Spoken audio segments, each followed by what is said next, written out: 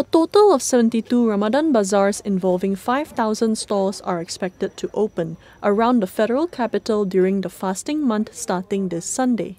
Federal Territories Minister Datuk Seri Dr. Shahidan Kassim said the operation hours of the bazaars are from 3 p.m. to 8 p.m.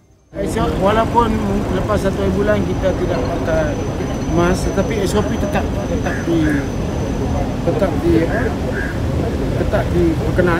dikenakan. He said this during his visit to a hawker site at Jalan Dungun and Jalan Gelenggang in Kuala Lumpur on Tuesday. Shahidan said the ministry is also targeting the involvement of more than 10,000 volunteers or community ambassadors to monitor, advise and remind the people on compliance with SOP. He also said Kuala Lumpur City Hall has identified and created several strategic locations to reorganize hawkers around the city to enable them to centralize their business in a more systematic and conducive space. Seluruh Kuala Lumpur akan dibuat macam ni. Kita menyusun semula dan yang paling penting kita nak pastikan residen di sini tidak merungut kerana kehadiran peniagaan di hadapan ini.